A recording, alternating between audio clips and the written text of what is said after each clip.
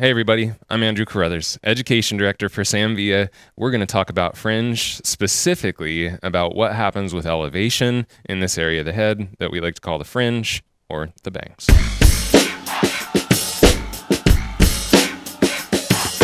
So for the sake of efficiency, let's think about how elevation affects this area. First things first, let's grab a pair of shears. We're going to use this one. This is the 6 3/4 inch streamline shear from Samvia. When you're cutting fringe, just on kind of a side note, one of the really important things is to look for natural growth. So the first thing that we did here is to actually cut the hair or blow dry the hair into its natural fall. And we do that by wrap drying the hair. If she's got really strong growth patterns, you can use a comb to do that. And you use your comb to kind of press down into the head while it's wet as you're blow drying back and forth. And that really helps to press out any kind of growth patterns that might be in the hair that are going to get in the way of the fringe. The next question usually is, well, how far back do I take the fringe? That's a really tough question to answer because number one, it has to do with density, of course. Because if she's got a ponytail this big around and you take your fringe from all the way back at the high point of the head, she's going to have a shelf this thick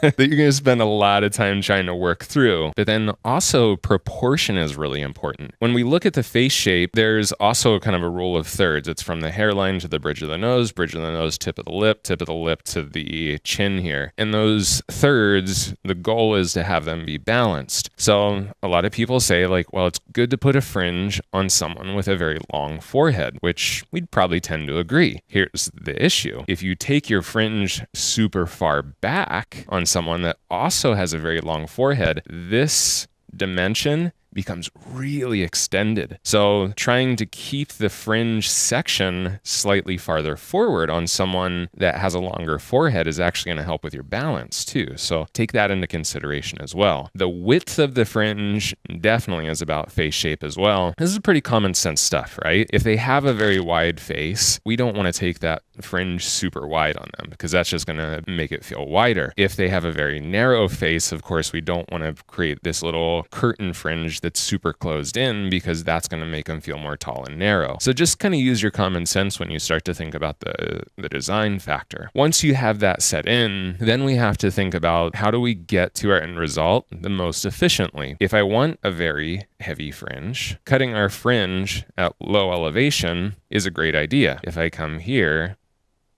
and I cut fringe very hard and solid, just a big heavy blunt line. Oh, that's nice and crooked. It's blunt and heavy, right? Because all of this hair is piling up right down here. Now, don't just think of it from the front view because our guests are seen from multiple angles. Also look at it from the profile because from the profile, the shape that you're going to have is going to be very shelfy here. So it's going to be more flat, flat, flat, and then you're going to build density towards here. So it's all about where you want the weight to sit. So what if I don't want it to be heavy? Then we would use the element of elevation. If I take the hair and I elevate, we refer to this as 90 degrees horizontal. And really what we're saying is just horizontal, parallel with the floor. If we look at the head shape itself, here it's closer to my fingers.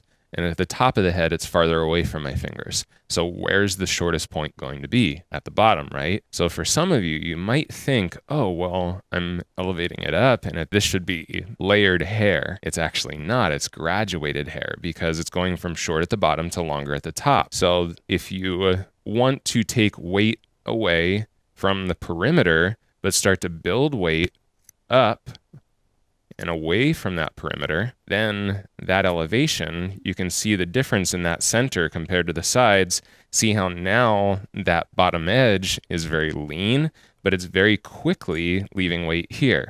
Now, let me do that across the entire fringe area, and you'll be able to see that the profile view has changed quite significantly too. And we're just cutting blunt mainly so that you'll see the most true end result.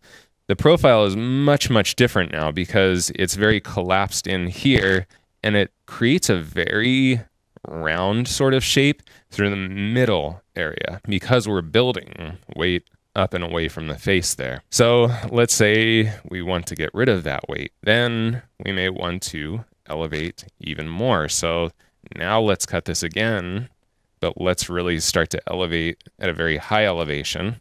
So let's cut a nice strong perimeter first, and this will become a nice guide for us. So we'll start there. Because we want to keep this at a higher elevation, it's going to be easier to work in sections. If I take the whole thing and compress it, it's not going to have even elevation. So we have that guide from the front. Now we'll elevate to 90. There's that little guide from the front, so we'll follow that. I'll give you a profile view so you can see the elevation. You'll see we're 90 degrees from her scalp. So we're using kind of that true state board definition of 90 degrees. There's the guide from below. But now you're really starting to see a shift in that density. We're getting a very, very soft on the ends. But now look at the profile view. You'll actually see that it's starting to flatten out on the forehead. At low elevation, the weight kind of distributes like this. So it comes down more to a shelf. So we have that thickness at the perimeter. When we went to higher elevation, that 90 degrees horizontal, the weight went like that. So it actually built almost a very round shape from the profile. Now, because it's layered and it's fairly collapsed on the weight, there's not a buildup of weight here. Now it's getting a very lean profile, almost more of a vertical profile. So you can see between those three changes, it's not just what happens here, it's also what happens here. That's really important, so take that into consideration. Plus, texture is a big trend currently. Everything's got like texture and movement to it in the hair.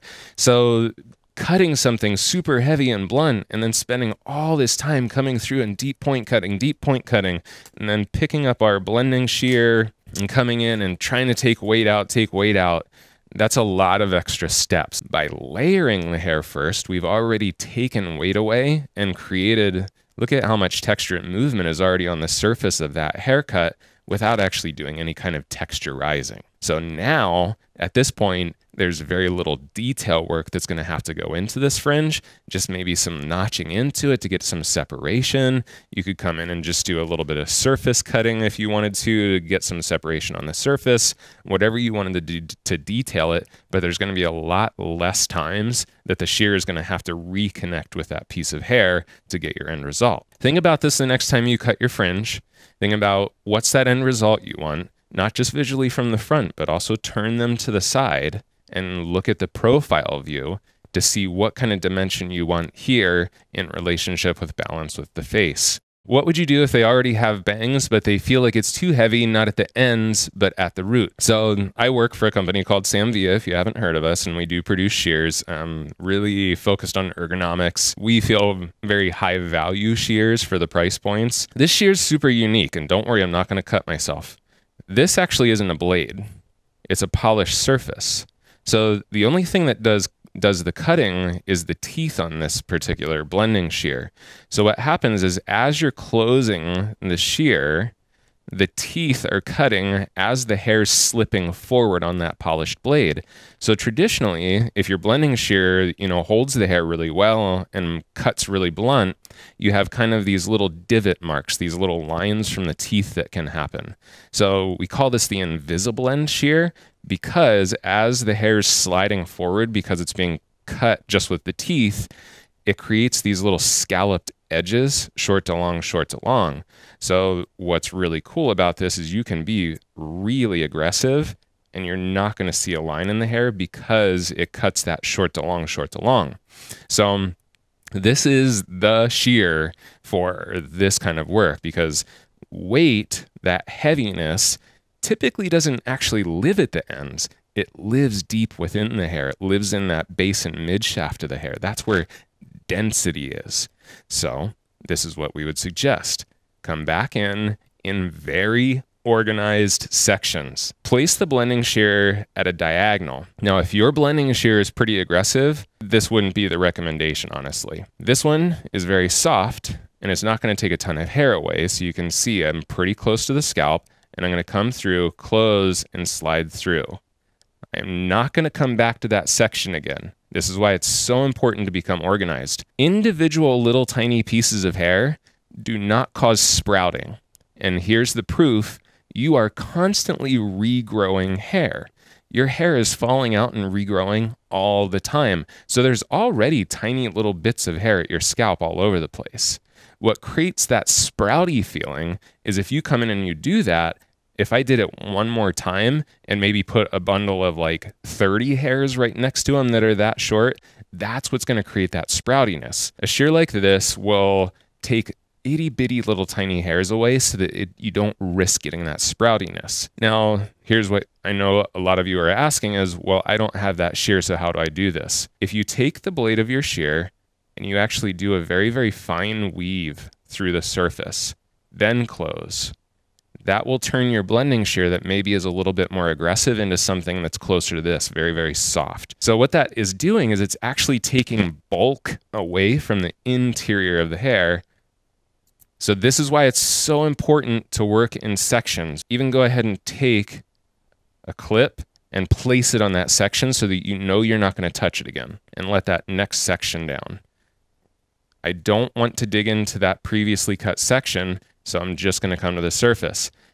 Because we're getting up onto the upper surface, if you don't, again, have a shear like this, you may want to come a little farther into the mid-strand now. Because this is very soft and I'm still going to have hair over top of it, I'm still going to go in pretty close to the scalp. And then the last section really shouldn't need much, because this section just should be a soft piece that this now can become the veil too. So just in case you did maybe get a little too aggressive on some point, one little point within that hair or that process, you still have this final veil that can lay over that will mask that if you got a little too aggressive. If you lay this down and it still feels heavy, we would just recommend that you start a little farther down the strand and then come through, be very gentle, and just remove a little bit of weight from that surface again. The mistake that most of us make, honestly, with your exact question with how do you remove that density, is that we tend to stay on the ends. We'll pick up the section and we'll come here